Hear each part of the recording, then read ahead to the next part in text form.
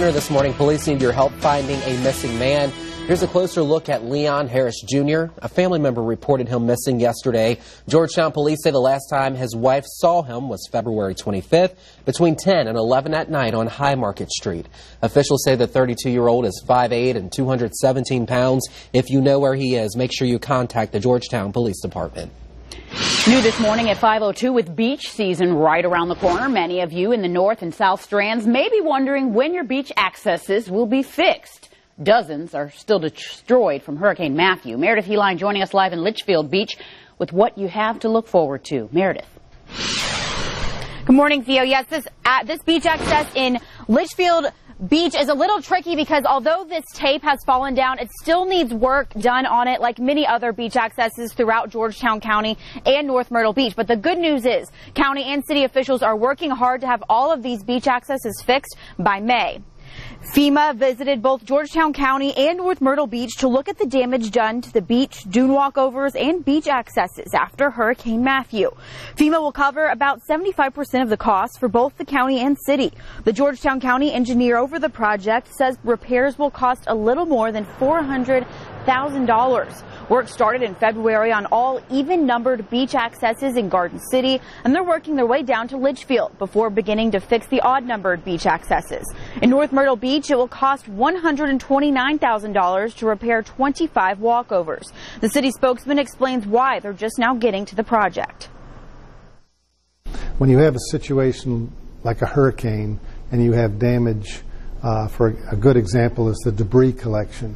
You just don't go out and collect it yourself immediately. You have to wait, bring in FEMA, set up contracts, make sure that you document everything so that FEMA can reimburse you for that labor. You don't want to have to go and have tax increases to recover from a hurricane if FEMA help is available to you. And he says North Myrtle Beach hopes to start work March 15th and be done by May 15th. It should take 60 days. Here in Georgetown County, they hope to have all of their beach accesses repaired by Easter weekend. That's April 15th and 16th. In the next half hour, I'll tell you what's being done to these beach accesses to make sure they're more durable should a hurricane hit again. Reporting live from Litchfield, I'm Meredith Heline, WMBF News. All right, thank you, Meredith. An increase in those who drive under the influence is causing police in the PD to beef up patrol. This month, the Florence Police Department will hold a number of safety traffic points. Drivers need to show their vehicle registration as well as license and insurance information. Police say the goal is not just to write tickets, but also to decrease the number of crashes, especially those that turn deadly. Spring is a season where more activities occur, and this is an opportunity for us to be out in the field and try to make the people that attend these events safer by enforcing the laws and trying to keep the roadway safe.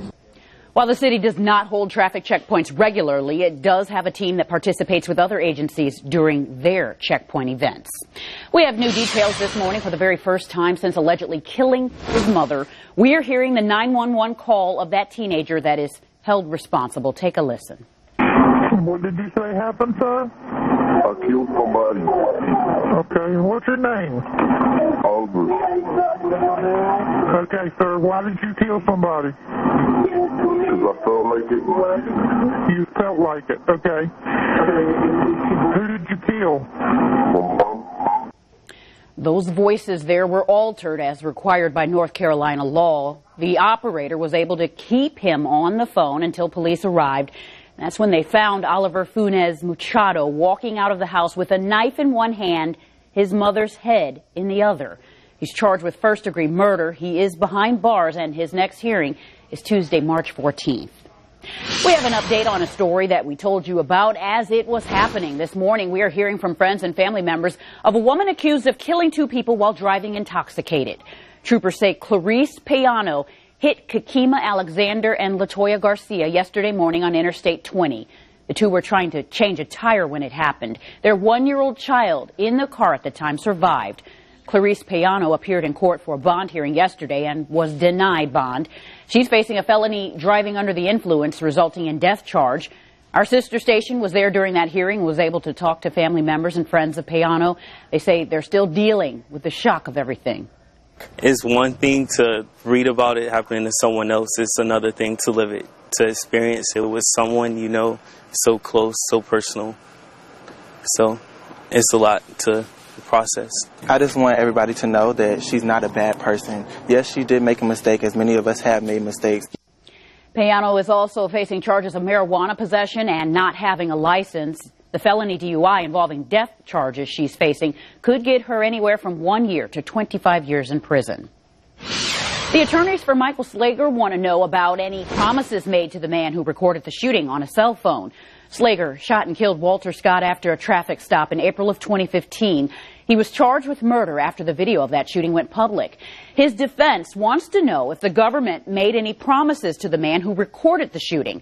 Slager's first state trial ended in a mistrial back in December. The state plans to retry him this August. Well, the temperature